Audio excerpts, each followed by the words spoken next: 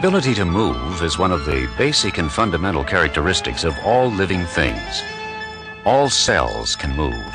Their movements range from limited shifts in internal cellular organelles to changes in the position of whole cells or groups of cells.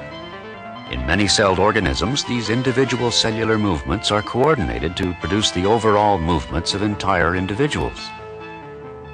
These cellular movements are produced by proteins that convert the chemical energy of ATP into mechanical energy.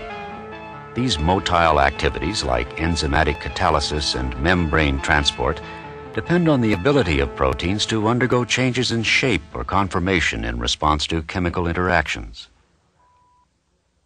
The proteins carrying out cell movements are organized into two different structures, microtubules and microfilaments.